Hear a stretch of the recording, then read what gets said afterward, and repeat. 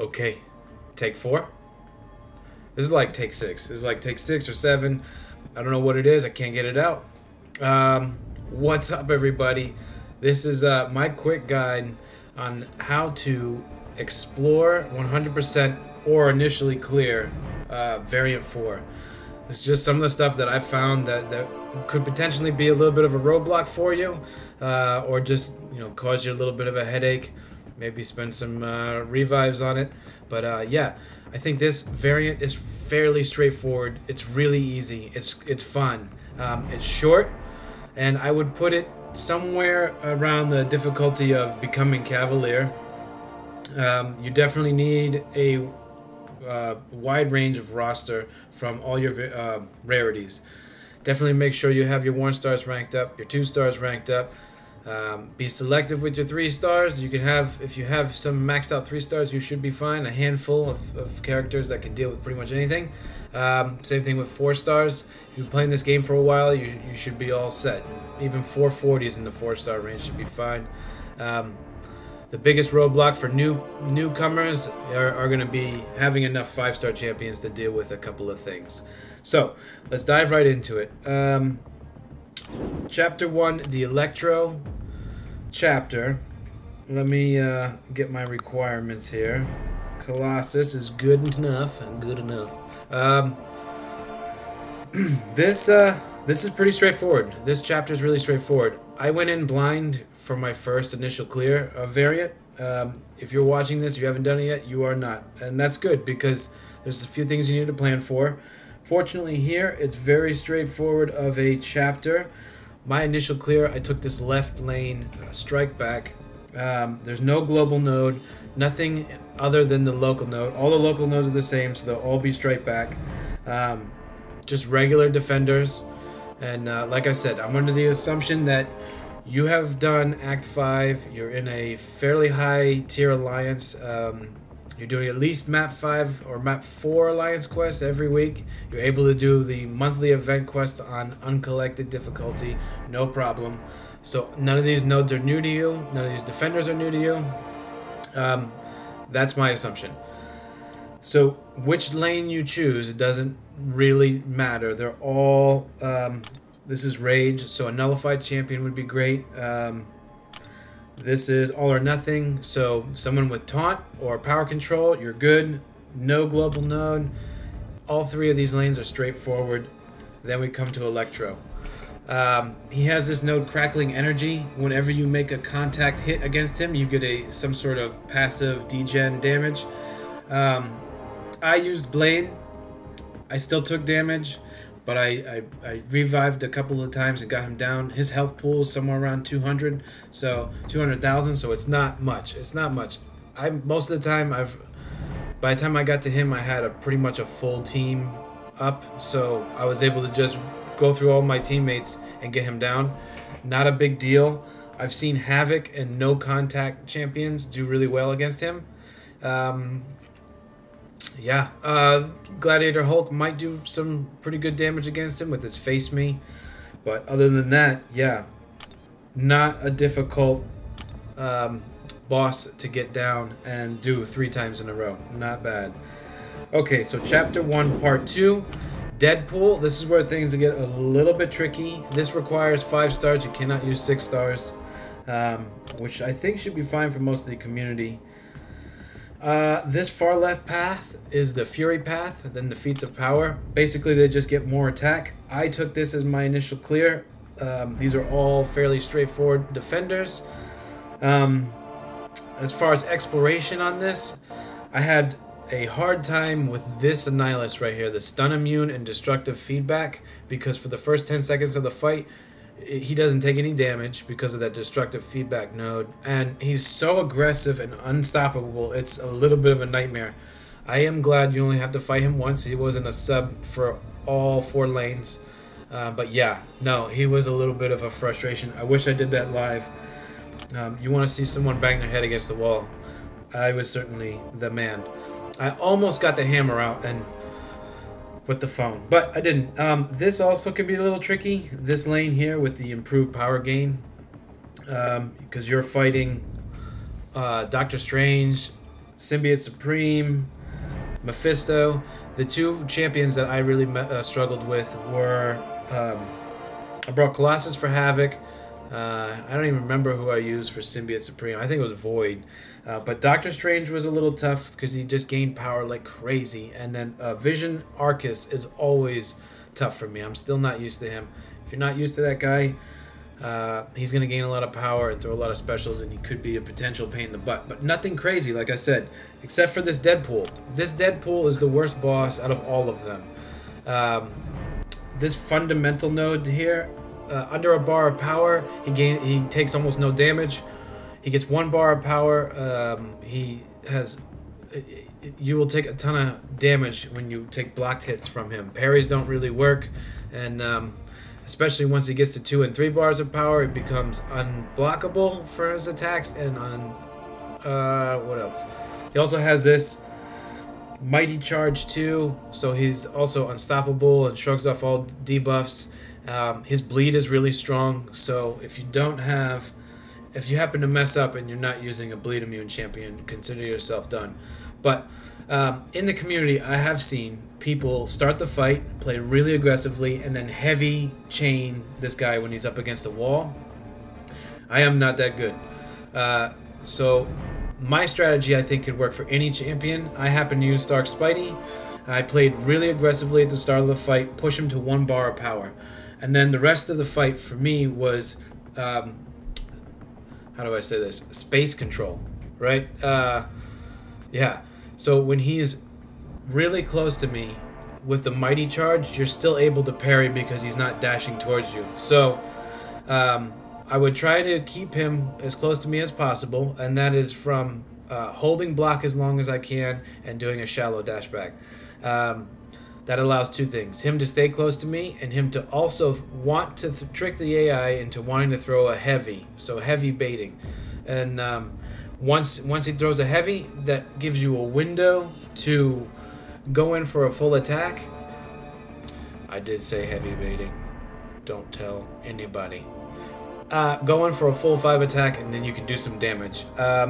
If he does dash back, he likes to this Deadpool, the AI is programmed so that it moves and creates a lot of space in between you two. So he can use his Mighty Charge node to the fullest. That's okay. That's when I held block. I held off until as soon as he got as close as possible, and then I did just a light dash back. You know, I just wanted to close the gap as best I could. Anytime I went to intercept, of course, I get wrecked. And I am a man of habit, so I was trying to parry and intercept. Don't do that. It's a little bit frustrating. You have to play it kind of slow. You only have to do this boss 4 times. You can just revive, get him to special 1 at the absolute worst. Revive, play aggressive, get him to special 1, do some damage. Corvus is a good option for that, or anybody that doesn't require ramp up. You should be good to go. Unit Man I found to be one of the best. Now, as far as bosses go, in all of the rest of this, those 2 are the hardest. And matter of fact, those were the 2 hardest chapters. So if you can explore those 100%, the rest of this is a breeze. I mean, Chapter 2, Part 1 is all 4-star requirement. It is even more straightforward, and the boss being kind of a joke. If you're at the level of Cavalier, he is definitely a joke. For initial clear, I think I went far left again. Yes, I went far left again just because they're all relatively easy defenders. Nick Fury gives people some hard time. If that's the case, then I think it's far right. Far right was really fun. Far right is a fun path. Like, I actually enjoyed it. It's Matador, so whenever they throw a special, you get a bar of power. And then you can only do damage with Power Shield. They also have Oscillate, which is a pain, but man, it was fun. This was a great piece of content right there. Masochism, if you're used to fighting masochism, like say on map 5 every day of your life, then you know, maybe you want to choose that. It is not bad. Neither one of these subs are bad. Cornered, Matador, and Power Shield. I mean, so it's straightforward. Wolverine, more or less. He has the node where he's unblockable. All attacks are unblockable while he's regenning. I use my 4-star Scarlet Witch, which I haven't used in so long, and every time he got a regeneration, I nullified that, removing his unblockable status, and I just basically steamrolled him into oblivion. So if you don't have a Scarlet Witch, just take in mind that he has the picture of health node, so his health can't be blocked or reversed at all. I would go in with a nullified champion, or I'd go with any champion, because honestly, not bad. This Iron Man, as a quick heads up, if you're not great fighting against Iron Man, come on. Be cautious of him. I like to take Voodoo against Iron Man because that poison can take him down, but he has cornered, so be careful. Corvus is a good option. Chapter 2, Part 2. This also very straightforward. I enjoyed this so much, and it took almost no time, no energy. It was nice to use some of my old 3 stars. At one point, I sold my 3 stars. Don't ever sell your champions. Thankfully, that was about 2 years ago, so I have since then recovered. But for an initial clear, which one did I take? I think I took this bottom path. Burden of Might and Power Alternator, yes. And you can also do this Fury path. Just don't get hit. Very, very, very straightforward. The only thing tricky as far as 100%, make sure you have an evade counter for this. I think that's a poison. Yep, that's fine. And another cornered node lane. Like I said, if you're used to clearing uncollected, you should be fine. This Moon Knight boss, it has the, what is it, clapback, so every time you bleed him, you're going to take the bleed damage as well. That's including shock and poison, incinerate, and plasma. So if you're going to use damage over time effects against this guy, be prepared to take a bunch of that damage back. The real tricky node is Mix Master, so he's going to evade if you use the same attack twice. So what I did is I parry, medium, light, medium, call it a day. And I just did that until he was done. The other thing is you could bring an evade counter. Like I brought Iceman, honestly, for this fight. And the Cold Snap would not allow him to evade, so I could parry, medium, light, light, light, medium, a regular combo. And he couldn't evade because he was under the effects of Cold Snap. And I got him down super, super quick. That 100% of Chapter 2, Part 1 and 2, cost me no units except for energy refill. And it was fun. It was fun. It was like the difficulty equivalent of Act 4, to be honest, which is super refreshing. Okay, so Chapter 3, Part 1. For an initial clear, I think it's right here. There's a life transfer node, very simple, and then if that doesn't suit your fancy, how about Flare? They're both super, very, very, very quick lanes to clear. Nothing crazy, no specific champions that you need. And then you get all the way to Moon Knight for your initial clear. And every other time you fight him, it's pretty much the same Moon Knight as before, except no Mix Master and none of the damage over time effects that you give him will be reflected onto you. He just has all of his abilities and a little bit more stun, bleed, and attack. So just don't get hit. And I think I used my 3-star Wolverine. And who else? Maybe Iceman? You can use anybody. The only thing that you have to watch out for, and this was just frustrating more than difficult, it's not a roadblock, is this lane here, dulled and crit me with your best shot. You'll only do damage when you do a crit damage, and if you have a champion who has buffs, for every buff, your chance to crit is reduced by half. So I used Storm and Magneto and got this whole lane down in about 10 revives. This was the most revives I had spent since Chapter 1. It was very frustrating. The Taskmaster is a nightmare, and I can never say his name right. But Dormammu is a absolute pain in the butt. I don't think that this was a good fight. I don't think it was interesting. I think it was really just brutally painful. Also, when you get to King Groot, he's going to regen constantly, and since you're mostly doing no damage at all, I mean, how frustrating is it to not get any crits in a 5-hit combo and have him just continuously regen? And let me tell you, it was very, very, very frustrating. But not a roadblock and not a reason you shouldn't do it. I used Storm. She was my solution. Now, for the 1-star, if I had to place difficulty, Chapter 2 as a whole is so simple, so easy, so straightforward. Chapter 3, as the 2 stars go, very straightforward and easy chapter, except for that one path we just talked about. And then this 1-star section of Chapter 3 is pretty difficult. It can be pretty difficult. A lot of these fights, because of the how do I say it? How you're not doing a lot of damage against them, it becomes almost like Realm of Legends fights. And there is actually a roadblock. So for your initial clear, let's talk about that. Pick a path. Any of these 3 at the bottom, I would choose for an initial clear. They're very straightforward. There's nothing that you need to know. Your sub-boss is non-existent. You know, the other 3 lanes we're going to talk about. Your sub-boss is Mordo, and that we'll get to that in a second.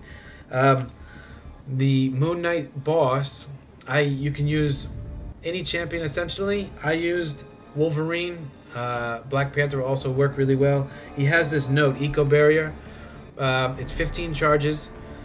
Hit him 15 times. He removes all the charges. 1 charge per fight.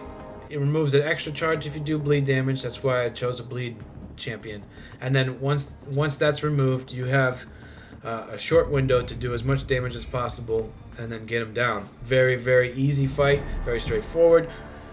Bring a bleed immune champ or bleed damaging champ if you want it to go a little faster, but you can bring whoever you want. And yeah, just play regular. Play like you normally would.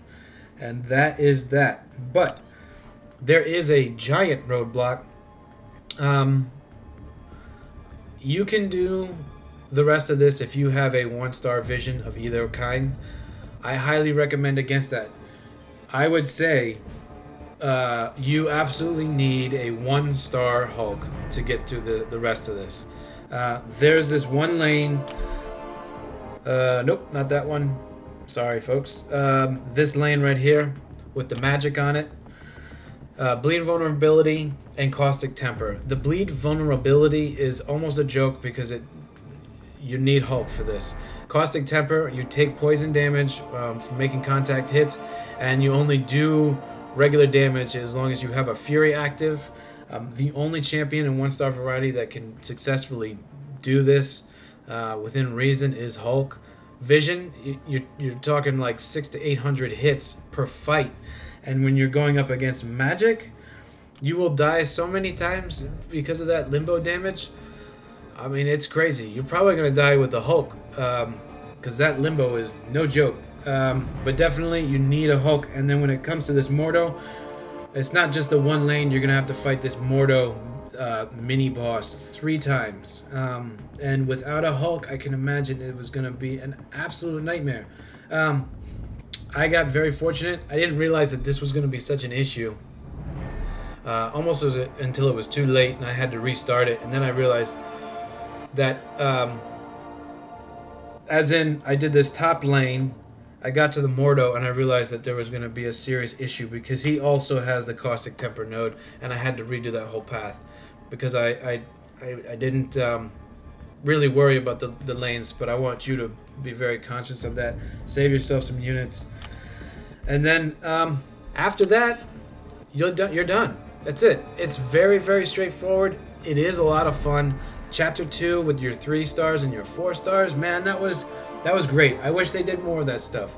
I wish they gave me a reason to rank up my 3 stars and my 4 stars and things like that. And this is the first time we've seen a reason for that in a long time. So, good job.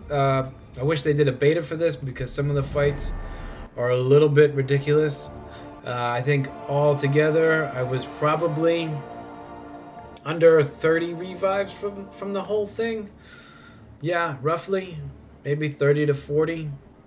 I wouldn't put this very much more difficult than the monthly event quests, maybe, with that the exception of the 2 boss fights in chapter 1 and the 1 lane in chapter 3 part 2. Other than that, good luck, man. The rewards are great. Have a good time with it. It took me probably in total 5 hours, so it was fun. All right, guys, good luck.